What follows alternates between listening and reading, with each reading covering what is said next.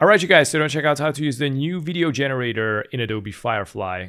So in this video, basically I'm going to show you the strengths of Adobe Firefly AI generator, how to generate crazy typography and logos or other special effects. The new Firefly video generator is amazing, what can I say, but it has its own downsides. So when you generate a new video, you're going to need to wait a couple of minutes because it's generating a 5-second video on 24 frames per second, which is 120 frames.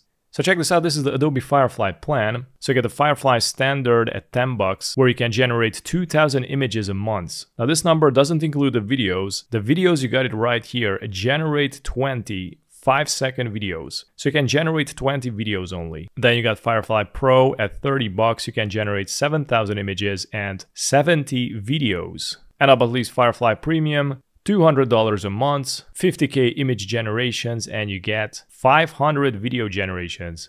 Now before we jump in, take that in mind, the prompts I'm going to use might work only 50% of the time for you because this is AI and it's not a stable software. Alright, so let's go to Firefly and here we got the image. All you need to do is change it to video and click on generate. And as you can see, the generative video is way simpler than the generative image. So here we can change the aspect ratio to widescreen or vertical.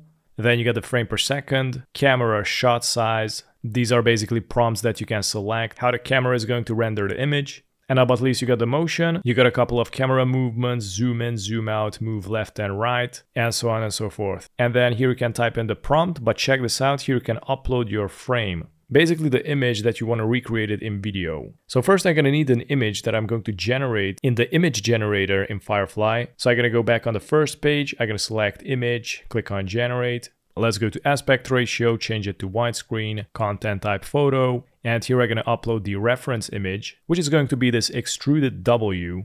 Click on upload image, select it, click on open, and increase the strength. I'm also going to scroll down. I'm going to go to the lighting, select studio light, hyper realistic, and I'm going to go to the themes, select the 3D, and I'm going to go to the prompts and type in 3D extruded glass text polished floating isolated on white background. Click enter to generate, and here we get the first results. And I'm going to go with this image as a reference. I'm going to download it.